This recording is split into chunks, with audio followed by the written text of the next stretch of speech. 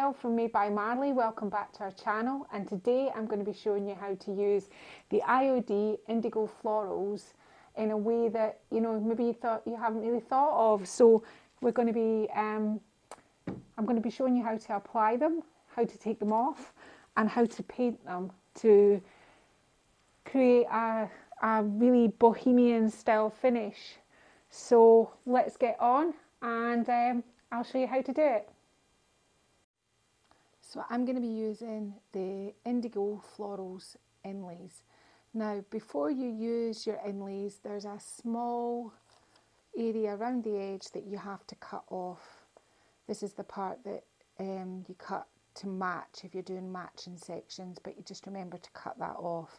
It doesn't matter so much for what I'm going to be doing, because obviously I'm doing a very bohemian effect, and how I got this was I painted my piece navy first, and then I applied yellow paint with an IOD blade to give it this effect. I was looking for all this dark. Now, to apply the inlays, what I've already done is, and it's easy to do, if you take a big sheet you can cut them to size. So I've cut mine so that I can still see that dark edge when I apply my paint. So I've cut my 3 sections for my 3 panels. And all you do is, to apply your paint, now you want it thick, but you don't want it too thick. So what I do first is I kind of put it on, and then I kind of smooth it all out so that, and how I apply it is with a nice smooth brush. I don't use a kind of textured chalk paint brush. Just a nice smooth brush. Now the inlays are incredibly easy. They're really easy to apply, really easy. There's no mystery in it. It's just you follow the instructions. But the first thing you do is you apply a nice layer of paint, just like that, making sure that it's nice and smooth. And you've applied plenty of paint. Could do with a little bit more down this corner.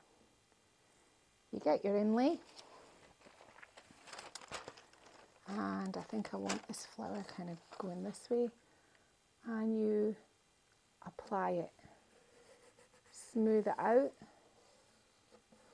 making sure there's no wrinkles, like that.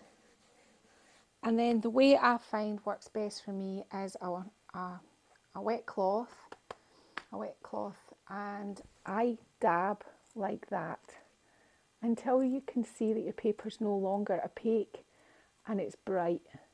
You can see it changing colour when you use it. This is the way that I feel works best for me, and it gives me foolproof results.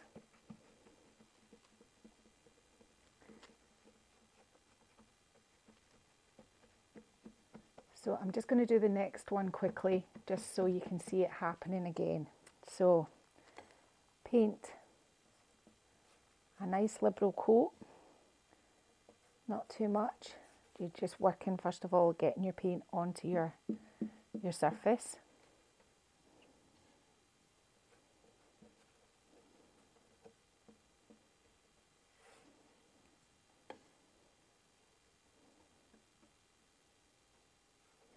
Now I'm working on smoothing it out. Now, because I'm going for a sort of distressed bohemian look, I'm looking for these dark edges, but if you're painting right to your edges, just paint right to your edges. Smooth it out. Grab your inlay, position your inlay, and smooth it out,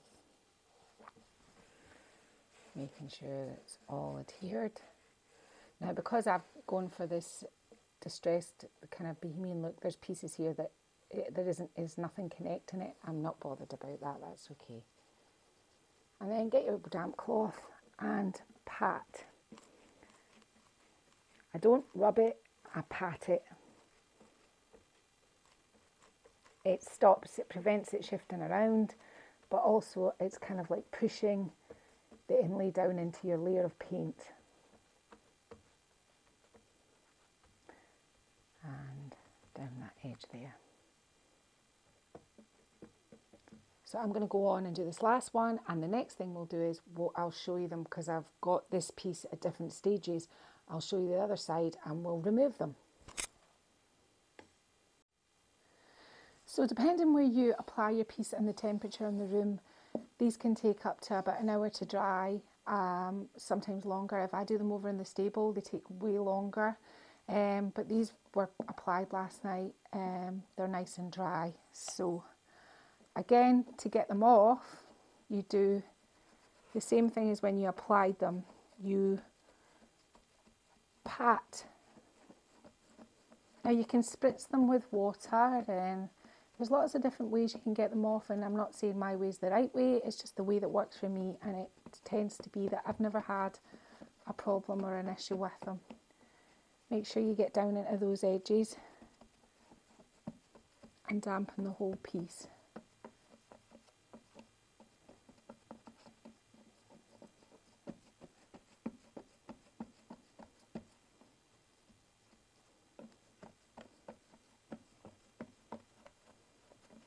That should be good. And then you just gently, sometimes they need a little bit of coaxing.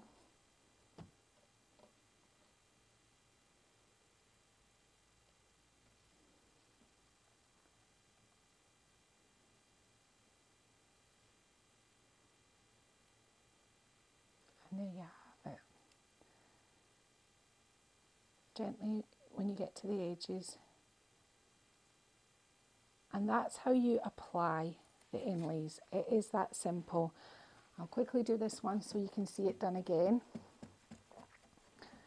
So using a pattern, dabbing and making sure that everywhere, because the moisture is what releases your inlay, so you need to make sure that, you know, everywhere is done. If you've still got some dry pieces that still look a bit white when the paper's dried, I would recommend you go back over and make sure that they're wet, because if not, your paper isn't ready to come off.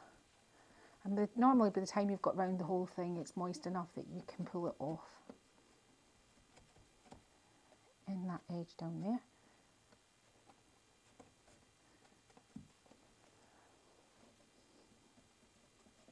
And here we go again. Find your corner.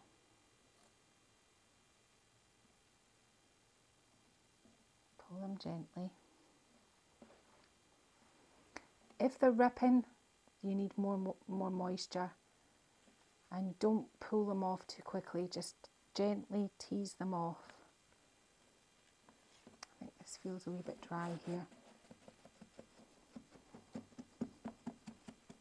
It's best not to rush this part. You want a nice clear, crisp transfer. It's best not to rush it. Take your time and you'll find your results are good.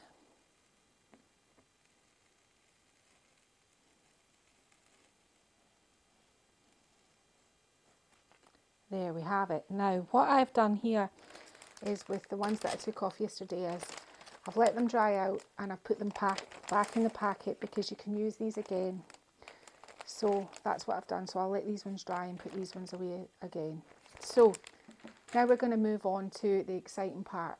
But before we do that, you have to wait till this dries off a bit. And then what I've done is I've applied lacquer, any sort of sealer to them, because when we go to paint in these sections, the paint isn't set, it's still live. So when you add water and paint, it'll start to blur the lines, and we're looking for something quite crisp. So what I've done with the sections around the front is I've applied lacquer sealer to them so that I'm able to paint them. So let's get on to what I did next. So the next thing you need are a couple of fine artist brushes, some water, and the colours of paint that you want to paint your inlay.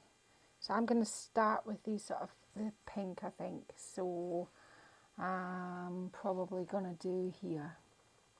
And then what you're doing is you're literally just painting it all in.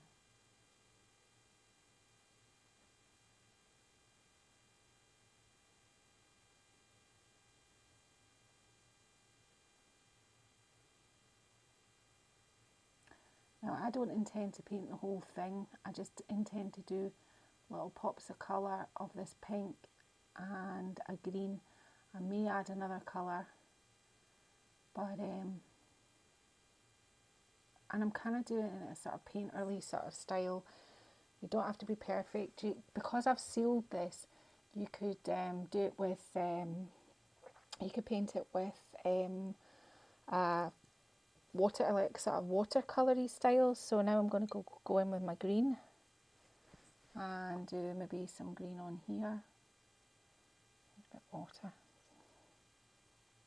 and you can paint these with any colour, any kind of paint you want. Being sealed, so it doesn't matter if you don't quite get in the lines, and I'm not looking for I'm looking for that sort of kind of painterly, so I'm not too bothered. You just kind of add in more colours, and I think maybe what I might do, I think the third colour, now looking at it, that I might add is maybe a sort of like a turquoisey green maybe. And I'm just going to go round this the whole dresser now and just pick out pieces that I want to paint.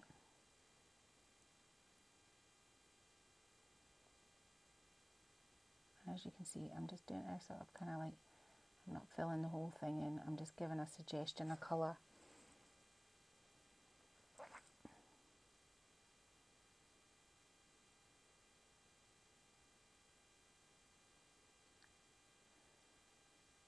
I'm going to go on and I'm going to do a bit more, and then we'll come back and I'll show you some more once I've got a little bit more painted.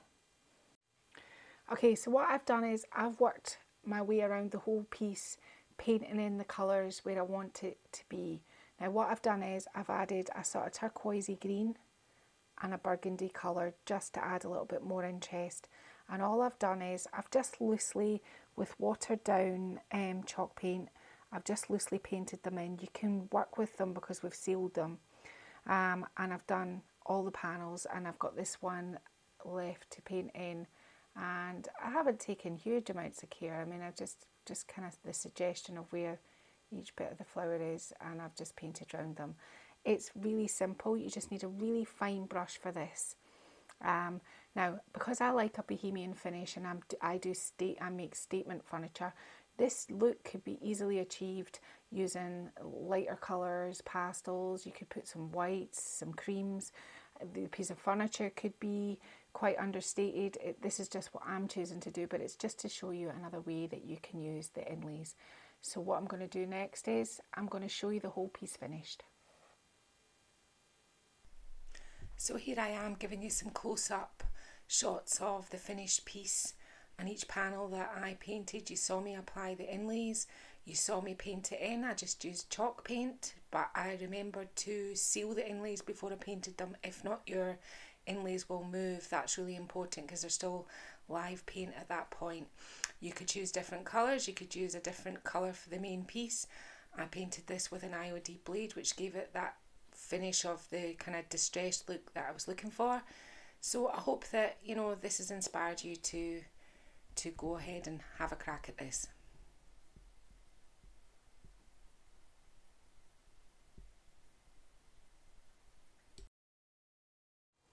So thanks for watching this tutorial today. I hope that it's inspired you to think about things that you can do with your inlays and different ways you can use them.